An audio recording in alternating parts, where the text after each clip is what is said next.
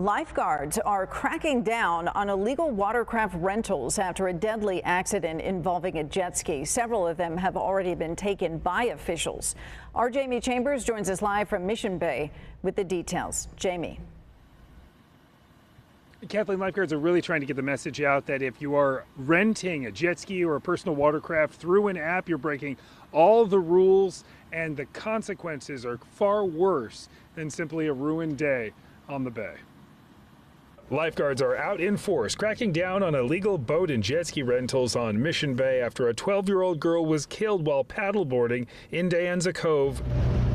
Water safety experts say the rise of online illegal jet ski rentals has created dangerous conditions, and they are going to do their best to shut it down for good. We have to achieve it through enforcement, but also education is also the best way. San Diego Lifeguard Chief James Gartland says the wave runners are particularly dangerous to ride without proper training because they're not like riding a bike or a motorcycle or even like driving a boat, because there is no tiller to steer that speeding watercraft. If you're not under throttle, there's no steer and there's no brakes. So it can be really challenging for a brand new person using one of those skis. This is not the first fatal accident with these wave runners. In 2019, a woman was killed in Carlsbad while riding a rented jet ski.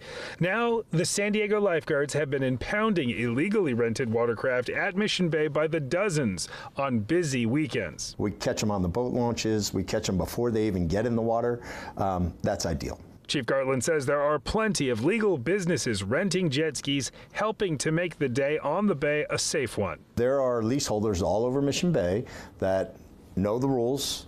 They have all the carriage requirements. They make sure they have the proper insurance, and they provide the proper training for people who are renting vessels out on Mission Bay. And for those folks that are leasing out their jet skis through some sort of app, all of those that are impounded end up here at Quivira Point. Some people have been known to just leave their wave runners, leave their boats here because the impound fees can be steep. That's the very latest from Mission Bay. Jamie Chambers, Fox 5 News.